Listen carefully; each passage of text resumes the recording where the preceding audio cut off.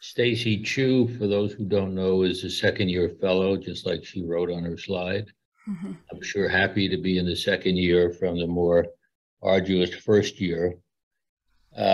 Just to give some historical perspective on this, we've been doing this, what we used to call Journal Club and now teaching series for almost 50 years. Um, and I can remember a presentation on this probably a good 40 years ago when we used to do them at the cafeteria over at the University Hospital at Montlake, at which time a lot of um, thinking about chronic urticaria was that it was undiagnosed food allergy. And a now deceased allergist gave the presentation, and he brought in, I can remember laying out on the table maybe 100 self-made food skin tests for the diagnosis of chronic urticaria. And people would always react to something, um, just as a counterpoint as to how far the science of this has come. That's, I mean, clearly wrong and clearly antiquated thinking, but believe it or not, the way things were done back then. Also, we just recently changed the name. This used to be good enough to just call it chronic idiopathic urticaria, but in the last year or two, it's changed to chronic spontaneous urticaria. So, Stacey, with that background, why don't you go ahead and get started? Sounds perfect. So, good morning, everyone. As he just mentioned, I'm one of our second year fellows, and I'm very excited to be giving this talk this morning with you all. Thanks for lending me your ears. I have no disclosures to start things off, and then I wanted to put up the word of the day for everyone to have right here. Oh, that's odd. Oh, sorry. The word of today is autumn, and I think it's very fitting for this lovely autumn day. I'm gonna go ahead and turn off my video as well just to save bandwidth.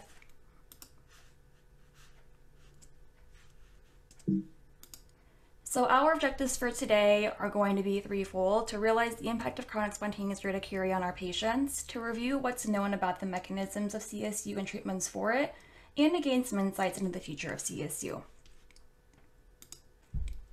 So as we know, our patients have these pruritic, very well circumcised, raised erythematous plaques, and typically they will come and go within 24 hours. If they last longer, that would be atypical. For them to be chronic, they need to occur for 6 or more weeks, of course. And for them to be spontaneous, they need to occur with no obvious trigger, meaning that they're not, inducible or some other sort, which we're not going to focus on specifically today, but I am going to be talking about those just as we are mindful of our different evaluations for our patients. It typically can present, in that third to fifth decade of life, but as we know, it can present in kiddos, it can present in older adults. And the average duration is about 2 to 5 years. I wanted to also mention here that, of course, we're all very aware that angioedema is a significant consideration when you're thinking about CSU. 10% of our patients have angioedema alone, and of the rest, about half and half will have urticaria alone or urticaria with angioedema. Just because there is so much information already to go through here, I didn't focus specifically on angioedema, but as we are aware, it is part of this condition as well. So jumping in, today's focus really is going to be on our patients. Patients for me is how I've framed my thought process going all through my medical career. That's how I really solidify information. It just really brings it home for me and makes medicine, a fun career path. Thinking about our patients, I think it's always important to be, in their mindset, to understand what they're going through and to know kind of what they're dealing with day to day. For me, I have some idea of what they do, but I will say that I think my case probably is quite mild. I never had to, miss school or have anything that really impacted what I was doing. I was just a little bit more uncomfortable. But for a lot of our patients, they have these really sudden fluctuating symptoms. They have this pruritus, these lesions, they can have perceived pain, and that really impacts them. They can have disrupted sleep, they'll be very fatigued, they can have impaired concentration, irritability, and really a lot of embarrassment over what's going on. Also very important for us to keep in mind is that anxiety and depression have a very high comorbidity with CSU. ranging up to 60%. So 60% of our patients really are very affected, and they're also going through a lot of other things that I think is important to be mindful of. This is going to be one of our first QR codes. If you guys haven't seen my presentation last year, just so you know, all of my references I link in with QR codes. You can use your phones to scan these in. I do have some pages that have multiple codes, and then the authors' names are below them to demarcate what we're going to be talking about. So kind of coming back to its impact on patients, I think taking this in the context of real data that we can understand is really important. And, you know, there's two facts here that really were shocking to me when I learned them. The first is that patients with CSU have worse physical function, pain perception, and perceived health than patients with respiratory allergies. This is really a big impact on their life, and it's really quite bothersome for them. Secondly, they have more impairment in social functioning than patients with type 1 diabetes. And, you know, as somebody who's internal medicine trained and really saw the impact of diabetes on patients, I know that that's a very significant impact in someone's life. And as someone with CSU, I would agree that it is, but that just really, as a fact, I think brought home how important this is for us to understand.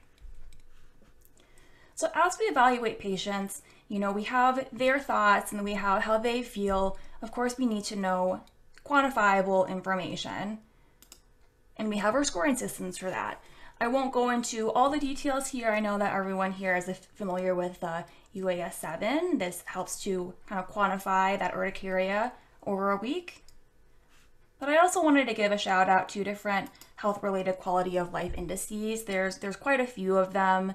The World Allergy Organization over in Europe, you know, everyone has a little bit of a different mix on what they do, but just across the board, it is recommended that these are used on every single follow-up patient visit, so you can kind of track how patients are doing and really get some impact into what's going on with them.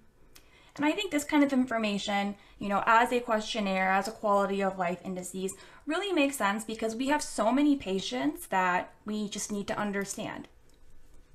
Oh, sorry about the little bit of the graphic got mixed up there, but apologies for that.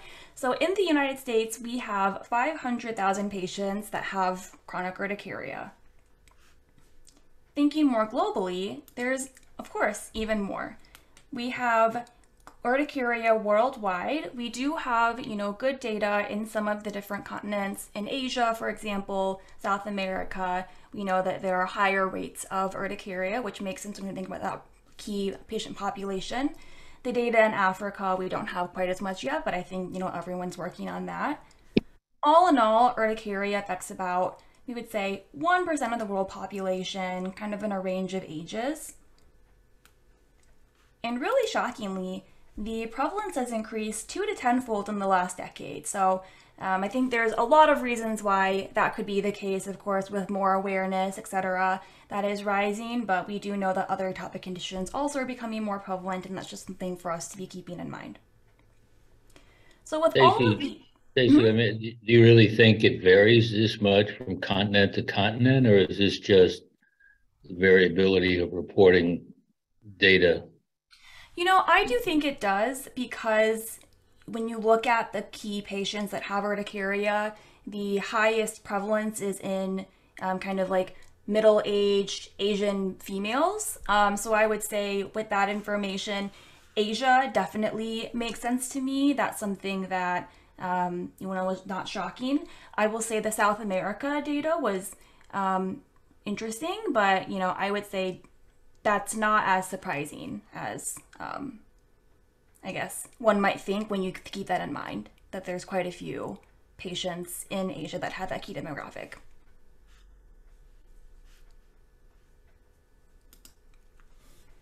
So thinking on the impact in society, because we do have all of these different patients, you know, I really wanted to put it in the context of how this impacts not just patients, but, you know, the United States, the world as a whole.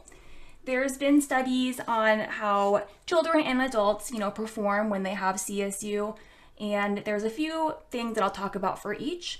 For children, it's been shown that children with chronic urticaria have a higher rate of quote-unquote bad school performance. So, you know, this is just one study, and it's a little bit hard to say what bad school performance is, but there was, you know, more than a double of the demarcation for patients having bad school performance compared to patients without chronic urticaria.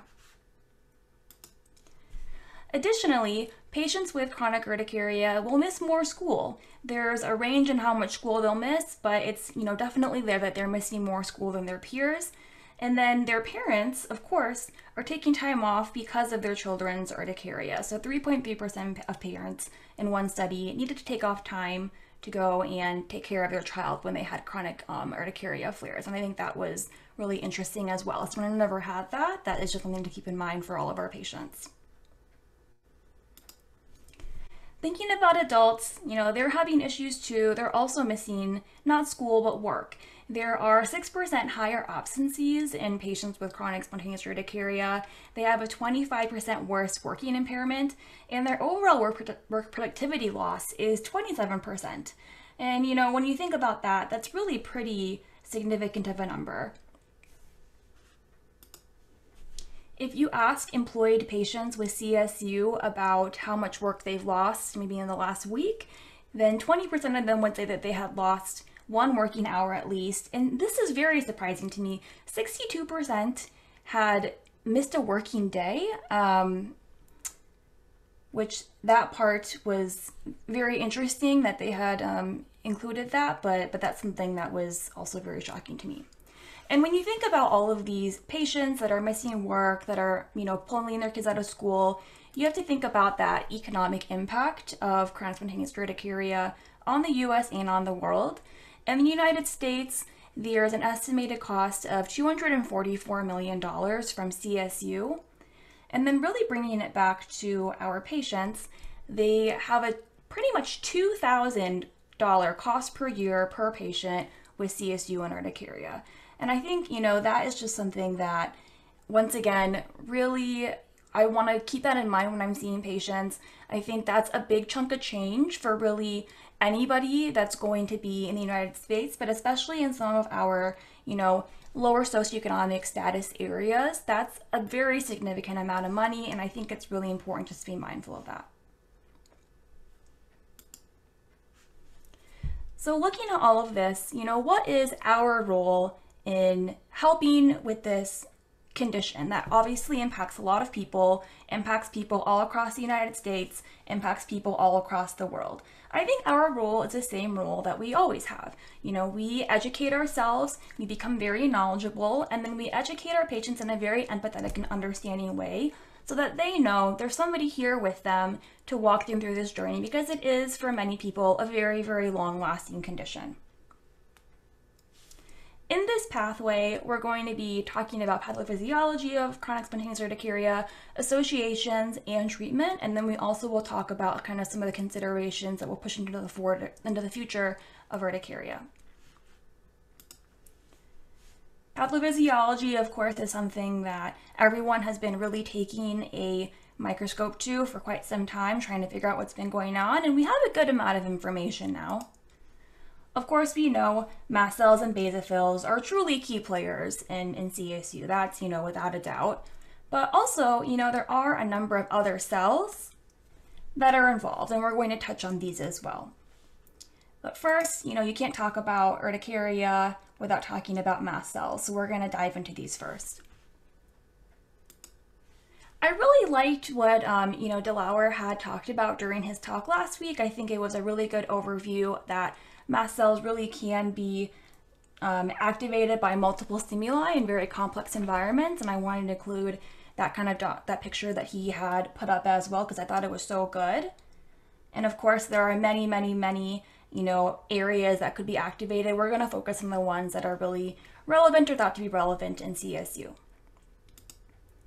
So when we think about mast cells in CSU, we know that in tissue biopsy there is mast cell degranulation and elevated histamine. These are really the key players that we know of in CSU. It's controversial whether or not there is an increased actual number of mast cells. That's been reported in some places and not reported in some places. But kind of looking at everything, going through, we know that when mast cells degranulate, they will release histamine, proteases, and cytokines.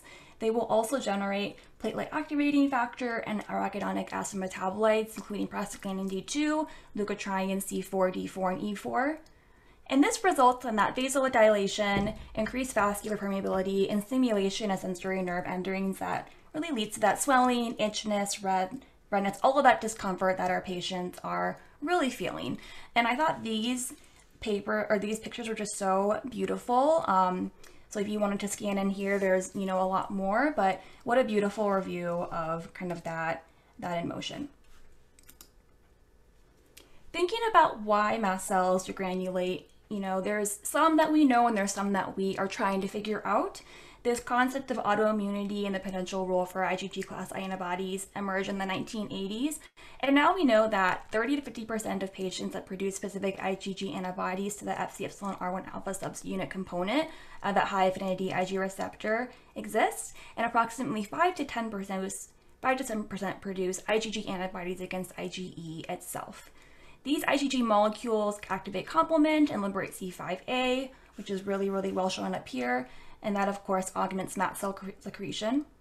And then there are also these patients that have IgE autoantibodies to autoantigens such as thyroperoxidase and IL-24. We're going to touch a little bit about, how we clinically think about this information when we get to workup, but this is just kind of to outline that mechanism. Of course, as promised, there is also, other information that has come to light and that people are digging more into. It's been found that there are autoreactive CD4 T cells to the alpha chain of the IgE subunit in a subset of patients, and that most of these autoreactive T cells secrete interferon gamma. There's also this theory that there's kind of an increased mast cell releasability in active CSU. Of course, we talked earlier about the question of whether or not there's more mast cells, what's going on.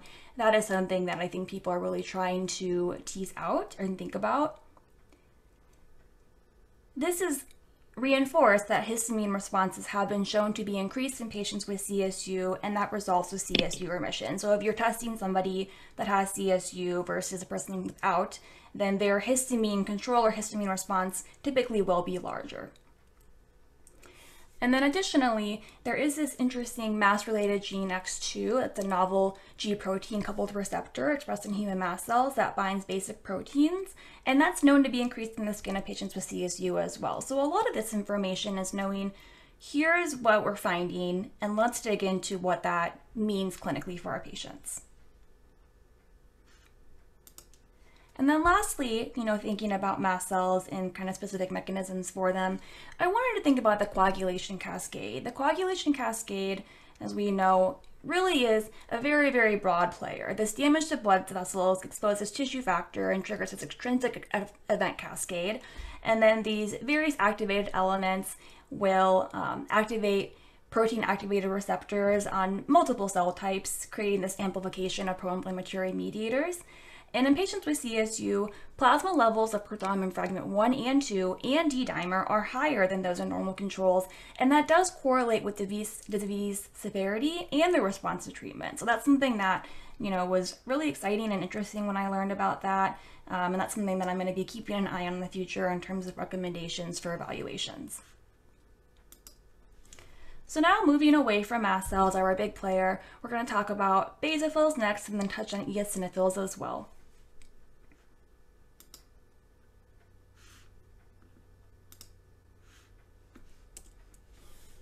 So thinking about basophils in CSU, we know that basophils are present in those wheels. Oh, apologies, that's a typo. It's supposed to be wheels, not wheels.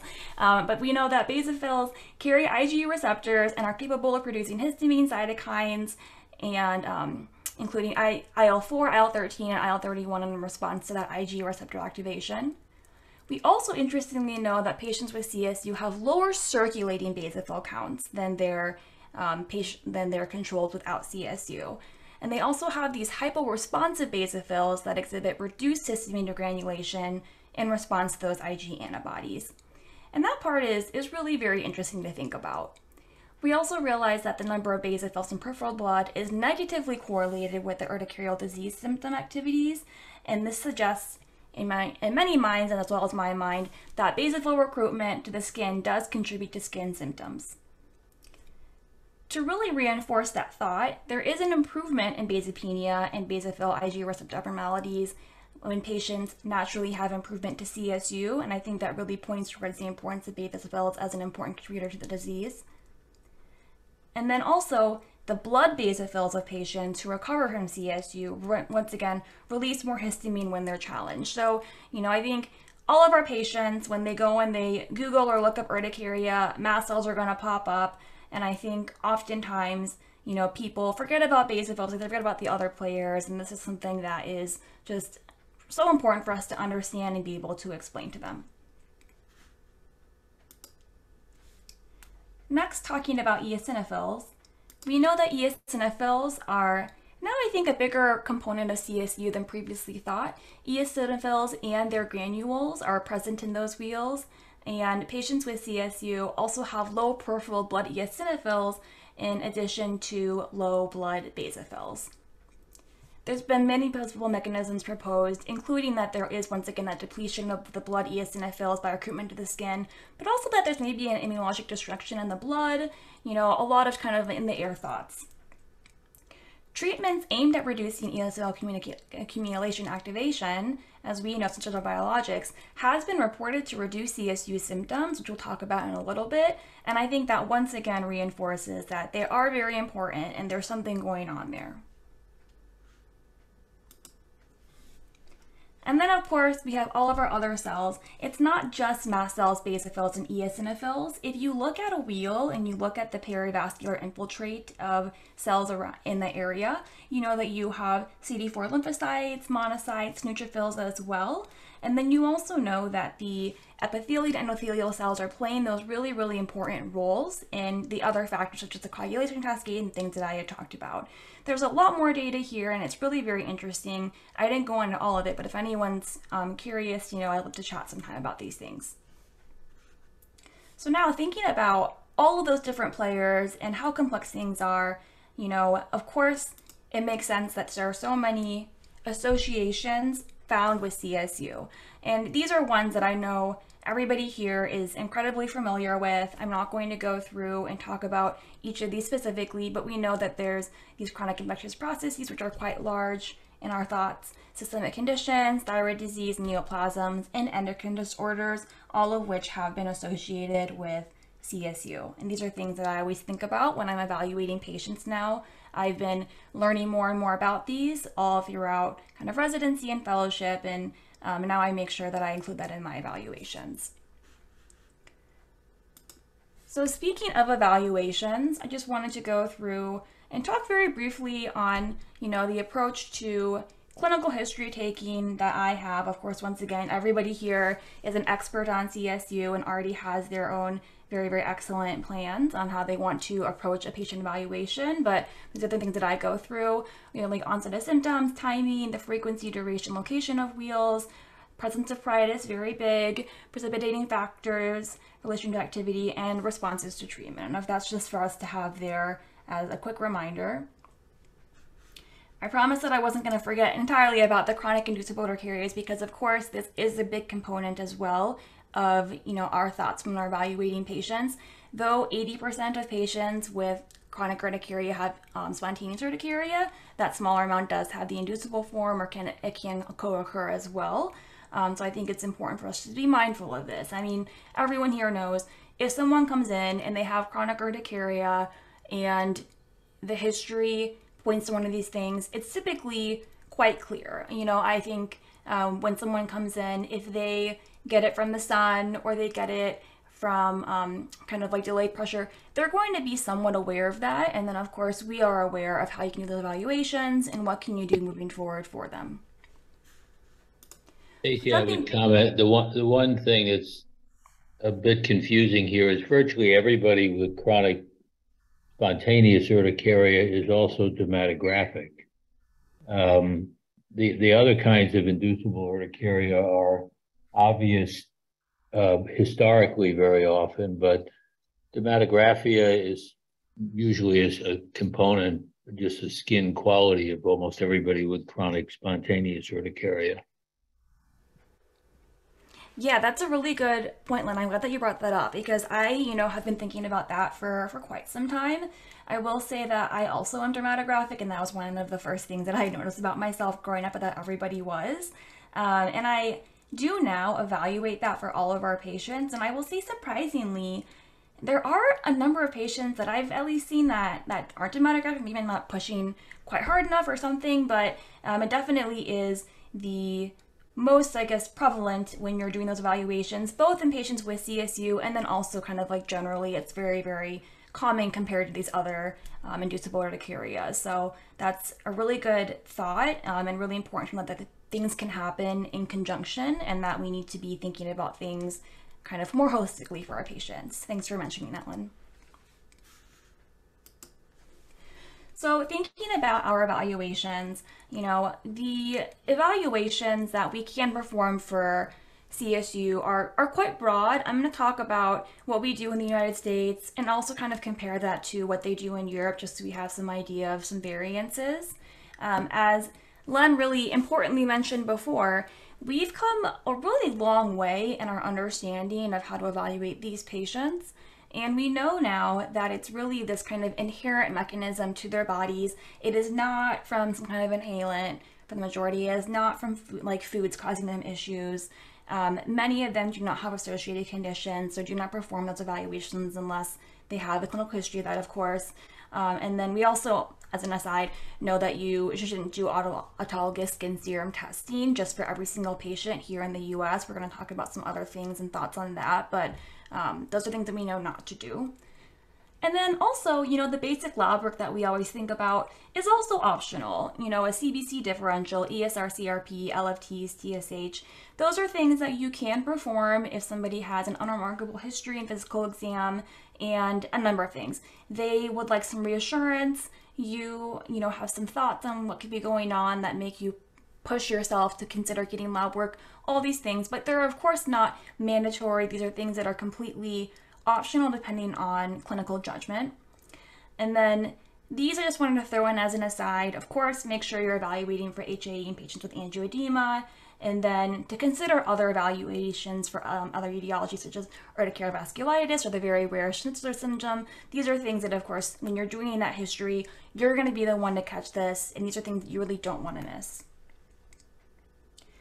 As I mentioned earlier, I promised we would talk about kind of doing those testing for those associated conditions. This is something that I know all of us here know, but just to remind us, screening for thyroid disease is very low yield in patients without very specific thyroid-related symptoms, and it's not typically recommended. And by that I mean those autoantibodies are things that you really don't have to do unless you have some kind of concern. And that goes with really a lot of other evaluations. There are many things that can be performed that really should only happen if it's a targeted reason. And I didn't want to forget our special populations. I think it's really important for us to keep in mind not just our typical patient, but also the more atypical patients. So here we have discussion of children, pregnant patients, and immunodeficiency patients. For children, really the main thing that I wanted to say was that we know the majority of urticaria in children is that acute urticaria. It's not going to be a CU, but it is found in patients. There's both inducible and spontaneous urticaria that can occur, and that's just something for us to be mindful of. For our pregnant patients, I think the biggest thing here is just to remember that there's other things that can look like urticaria. So the pregnant patients, that would be PUP, it's the pruritic urticaria, papules, and plaques of pregnancy, and just kind of understanding the differences between those is something that I think is important for us to know. I think that a lot of OB-GYNs also are aware of this information, and they wouldn't refer someone unless they thought it was something more, but that's just something for us to think about. And then finally, thinking about immunodeficiency, this really is, I think, a quite a big topic. I didn't get into all of the details here, but as we know, there's urticaria, CSU, and there's things that can look a whole lot like CSU, but really aren't. There's something more. And for a lot of our immunodeficiency patients, these would be the considerations. I will say even just this past year, there was somebody that came in to the children's hospital, had a history of quote unquote urticaria, and they ended up having Muckle wells. So it definitely does happen. They're things that we do see.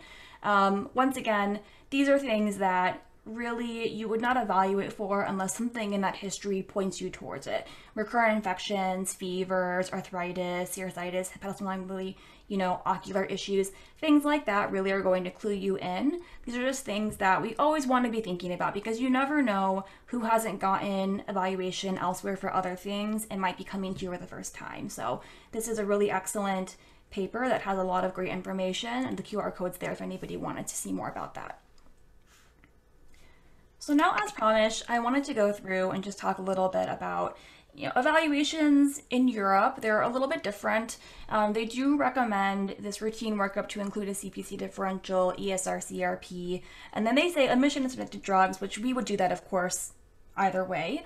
And then they have, once again, a very broad consideration for kind of clinically indicated workup, and there's a little bit more broad than ours. They do, for example, include consideration of like a pseudo-allergen-free diet for a few weeks, things of that sort. And that I think was just really interesting for me to see and be mindful of because, of course, urticaria is worldwide. Their treatments also do differ. I mean, they're quite similar when you look at our recommendations compared to theirs, but they do differ in some ways. I know everyone here is incredibly familiar with the therapy. I'll just kind of give a shout out here that they do not typically recommend mixing of antihistamines. For us, if someone's on a Zyrtec, might you add a doxepin, something like that? You could. They typically don't. They also do specifically put omalizumab before the kind of cyclosporin and all of that. I think that's notable as well. So that's just something to keep in mind. Stacey, go back a slide. Yeah. When you say evaluation in Europe, since a lot of this is wrong or antiquated, whose work is this, a European society? And where does this come from? EACI. So this is actually the recommendations of a European Allergy Commission? That is what I had found. I did hear that they either recently were changing their guidelines or updating them, but this is something that I had found, yes. I mean, it's pseudo-allergen-free diet for 3 weeks, for example, I don't think is anything anybody here would do. And some of this seems pretty old and antiquated information.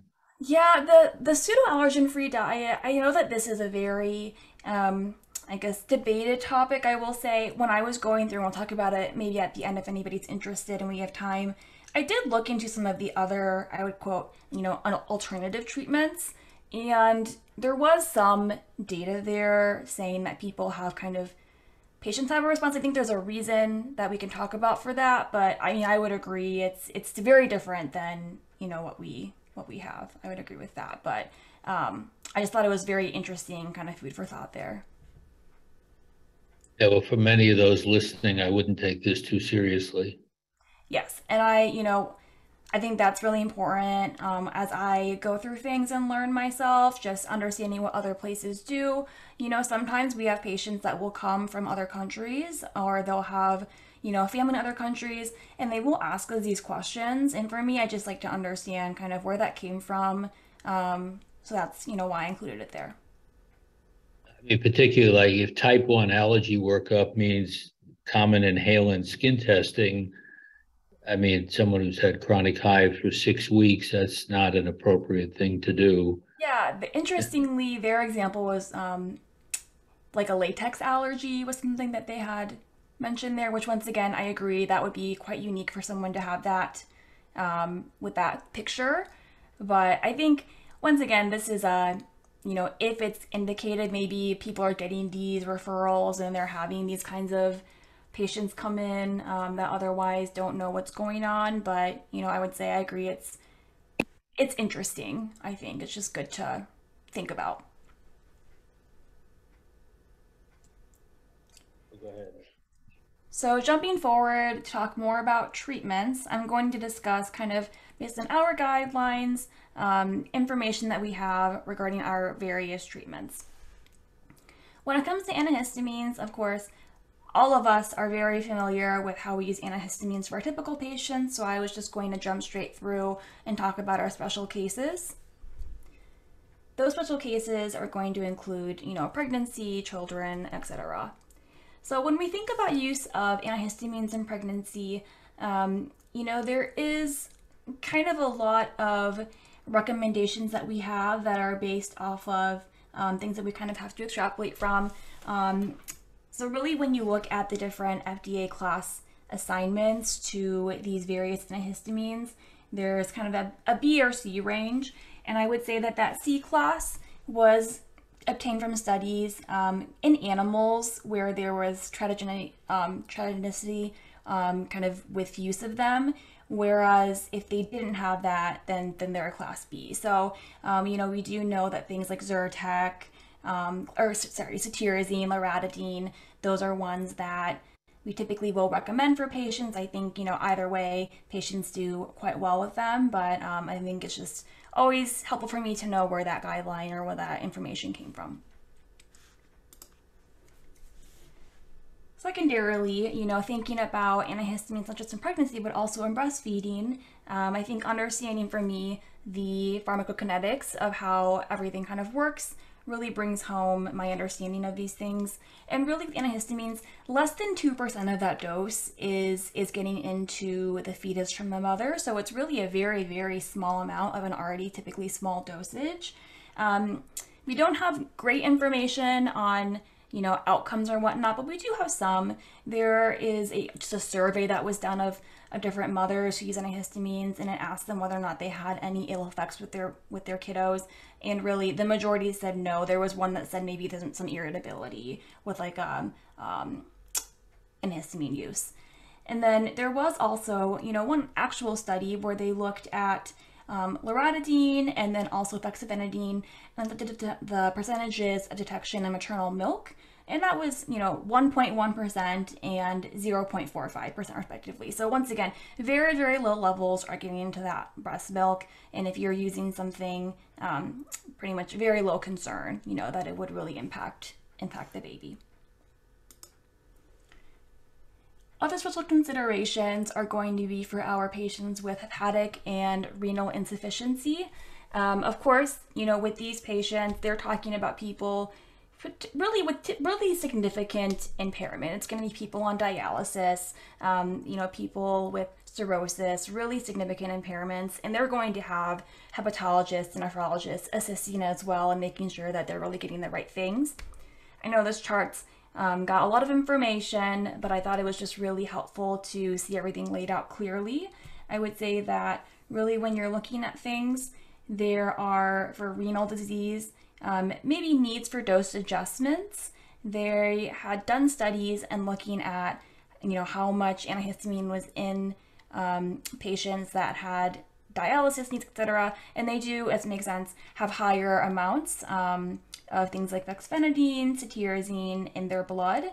And one of their studies, actually, the nephrologist recommended that they do a 5 milligram 3 times a week after dialysis treatment, very similar to how they adjust things like antibiotics, etc. And when we think about hepatic issues, I think it's important for us to just keep in mind that any antihistamine really can precipitate like a liver encephalopathy in cases of very, very severe liver failure, but generally that would be very appropriate for use. They're things that you can use without a lot of concerns.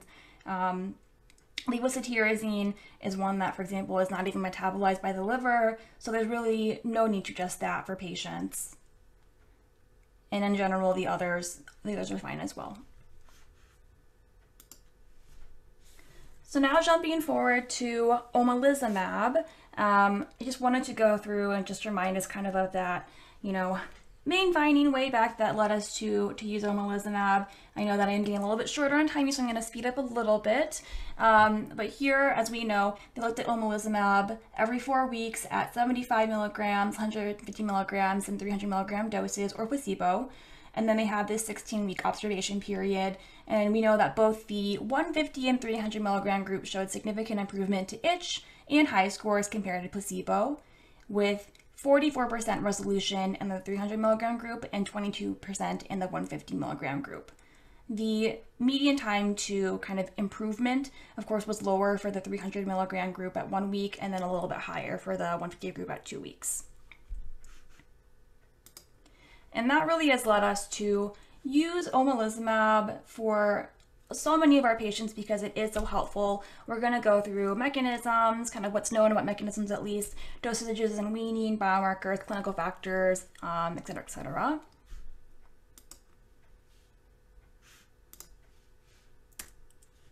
So when it comes to omalizumab, there are a number of proposed mechanisms and how it really helps patients with CSU. We know what omalizumab is. We know kind of how it does work in the body in some sense, but there are just other aspects, there are other aspects that, we want to be thinking about as we figure out, why it really is so helpful for patients with CSU. There's quite a bit of information here. These two papers were really excellent in this, but it's thought that maybe in addition to reducing the serum Ig levels, there's reduction of kind of receptor numbers, that there's reversion of vasopenia. There's a lot of really, interesting things that have been thought about and proposed for the mechanisms. In terms of dosing, it's approved for doses of 150 milligrams or 300 milligrams every 4 weeks. Once again, just a difference in how things are outside the United States. International guidelines typically recommend starting at 300 milligrams. And aside from that, studies have shown that increasing dosing to various levels can be helpful. There are a number of studies I looked at, including ones that looked at dosing 450 every 4 weeks, 600 every 4 weeks, and one that went as high as 600 milligrams every 2 weeks just for a few doses to see how things did. And those studies typically were done in patients that did not respond to the earlier doses, and many of them did have some improvement. So there is data on pushing things up and having improvement, and that the ill effects, were not seen. So it was generally well tolerated. When we think about weaning omalizumab, this is something that I've learned a lot from a lot of our, amazing attendings, and they've kind of taught me their process. We know that, omalizumab is not shown to be disease modifying or curative, so really it is needed as long as CSU is active, but as we know, CSU can and typically does resolve after some time, and that you can wean omalizumab. There's been a few different ways that people have approached it, but just to summarize, really if you go to 8 weeks and they're doing well without issues, you typically can consider to discontinue omalizumab. There's other, details here, recommendations to stay on for at least 6 months, etc. But really that's the thing. If someone's doing incredibly well and they can go out to 8 weeks and do, without issue, then you can typically think about weaning that off. When we think about biomarkers, there are ones that I think everyone knows. There's ones that at least I didn't know and I have learned recently. So we know total IgE, a low baseline, is associated with a poor response phenotype. There was one study that said actually the ratio or the difference between it they found was more helpful, but we know total IgE is very important. Other things that we know about high sensitivity CRP is associated with resistance. Eosinopenia and vasopenia also have been associated with poor resistance or poor response to omalizumab, and then also other things like basophil activation tests, autologous serum studies. If they were done or if they were looked at, they may suggest a slower response. And then one study showed that omalizumab responders had serum that was less likely to induce expression of basophil CD203C, which is an activation marker of basophil. So there is, more data looking into the information on this, and I think we're probably going to have a lot more looking in the future. Just a comment on that. I don't think anybody bothers clinically to measure any of these things. No, not at all. And I don't think they would need to. So right. No, nor are they necessary to get approval. Yeah, absolutely. I think a lot of this is, there's so much looking into what is the mechanism and, what are the markers and all this information. But the real clinical importance is we know that patients respond so well, that patients really do great with Xolair, omalizumab. They have a very favorable risk profile.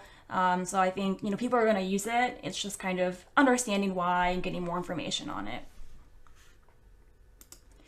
And speaking of using it, there are clinical factors that, you just want to keep in mind when using it.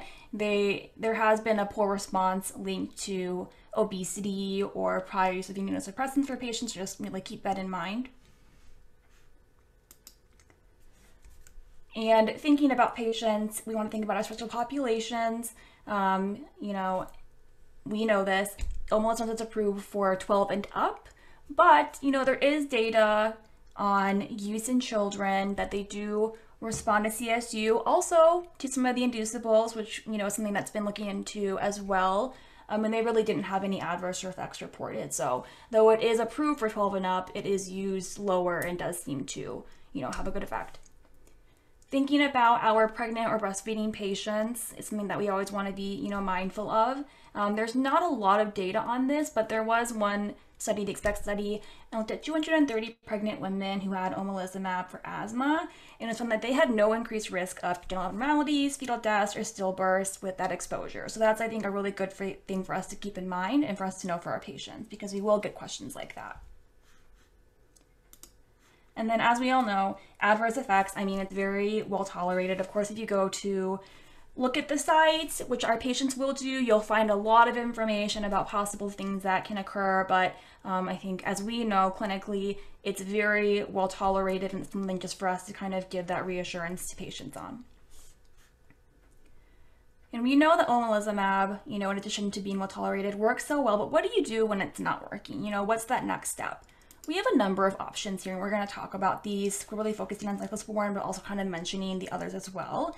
We have anti-inflammatories and immunosuppressants, with cyclosporin being our big one. And because cyclosporin has been around for so long and we kind of have so much information on it, I didn't put as much detail here in all of these, but we know the mechanism inhibits T cell function.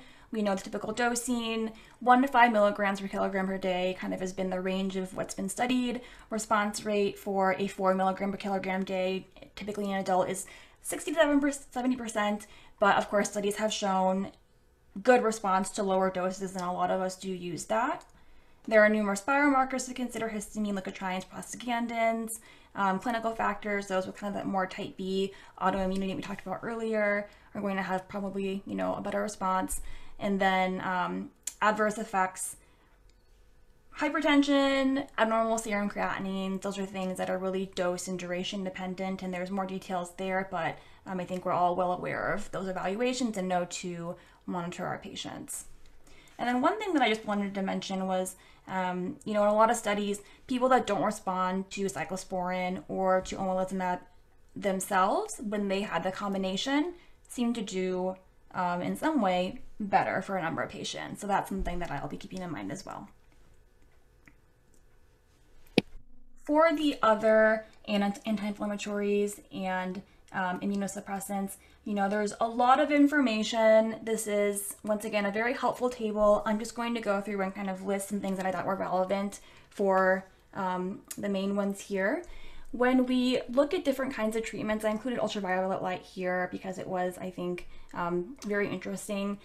It's been found that if you use ultraviolet light, which is UVA or UVB, there is improvement to patients with urticaria. It's typically been studied most in solar urticaria, as we know, but also in CSU.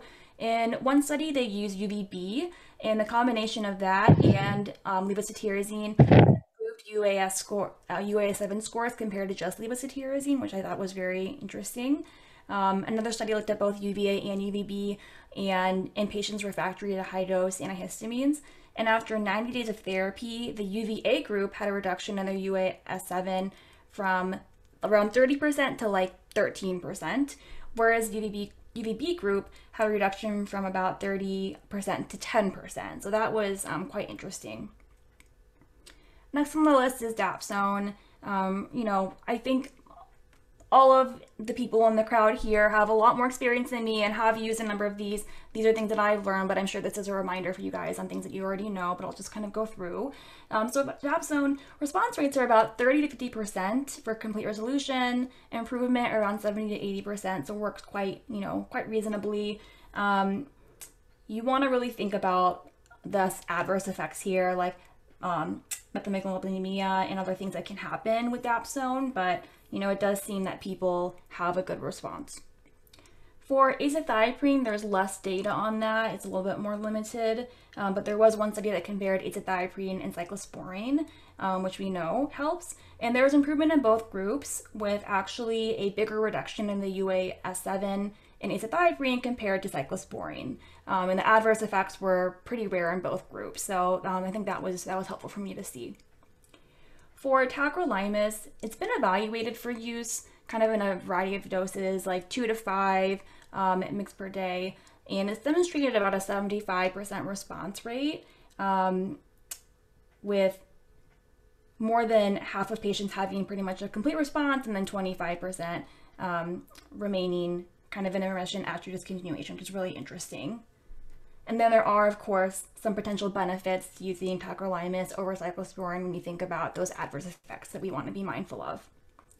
Mycophenolate has been demonstrated to be effective in some observational studies of refractory patients. We don't have a lot of information on that.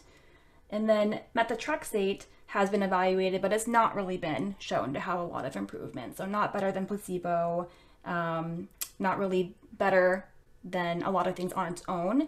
There once again was this very interesting study that showed that if you used methotrexate with omalizumab and patients who did not respond to omalizumab originally, then they do actually have some kind of improvement in a small amount of patients. So that, I think, is just always something that I want to keep in mind, that maybe combining things could be helpful. And then really for the rest, hydroxychloroquine, sulfasalazine, colchicine, there's not a lot of data on these. We don't really have great information on that. So those are ones that, I'll be looking out for if people are to look into them in the future. Stacey, this is experience, not studies. I mean, far and away of all these drugs, cyclosporin is the best. And the one advantage it has, in my mind, even over omalizumab, is how quickly it works. I mean, these people have been struggling with chronic hives for at least 6 weeks by definition, and many of them much longer. And you can often get a response in cyclosporin in a matter of days.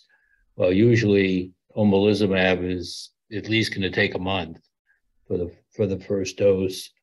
And you're talking about, people being satisfied and with improvement. I used it a lot over the years.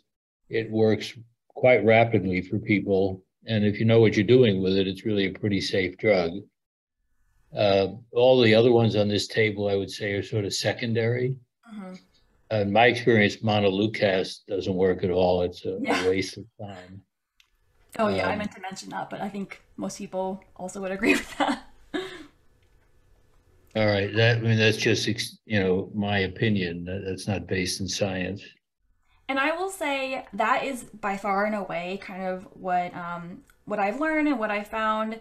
I have been, as I've been getting through fellowship, really working to understand what do I do for patients that don't respond to Xolair. And I will say that far and away, cyclosporine is used broadly, kind of in like different levels, but it's generally very well tolerated. And that's something that was so helpful for me to see, just to understand that clinically it is used and it does help patients, and is so quick acting. So absolutely, I think that's really important for us to remind everybody of, and thanks for mentioning that one.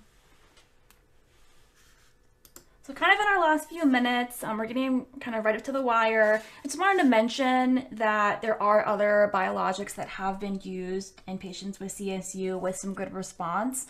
Dupilumab in preclinical studies, as we know, had blocks several functions of mast cells. And then there was a case report where they showed benefit of dupilumab in the treatment of 6 patients with CSU that had failed to respond to omalizumab. So I thought that was interesting. For benralizumab, mepolizumab, and reslizumab, they, as as we talked about earlier, we know the importance of eosinophils kind of in this whole player, and there have been different studies kind of looking at the responses for CSU, inducible urticarias, or both. And they all have been shown some success. So I think that's very, very interesting. And then also, secukinumab is one that I think there's interest in looking at it. There were some studies there. In one study, it did reduce disease activity pretty significantly in patients with CSU who are refractory to other things like omalizumab or cyclosporin. But once again, these are not like FDA approved ones. These are ones that people have used in studies and just for us to be mindful of. And then looking into the future, there are a lot of other biologics that are under development, under consideration. Apologies that I'm going to write up to 8 p.m. There is a lot of information kind of in the future, but as you can see, there's a lot for us to look forward to and a lot for us to get excited about. So I think this is some information that I will be looking more for, in the coming years. There was excitement about legalizumab, Yeah. but it failed in its Mhm. trial to be any better than omalizumab. Yes, yeah, I heard about that too. I was quite excited for that one, but yeah, I did hear about that as well recently. It's unfortunate. Well, it's 8 o'clock, Stacy. I just ask if anybody's, I don't know if you have any more slides, but I think we need Oh, to I think end I can and stop. Yeah, absolutely. okay. Thank you guys for hanging with me. If anyone's interested in learning about these, you can always reach out to me. I'm happy to discuss. I didn't share my slides today because I did include my personal photographs, but if anybody wanted information, I'm happy to send it to you or talk more. Thank you guys so much for giving me your time today. I appreciate you listening to me talk about CSU. Anybody have a question to throw in here before we?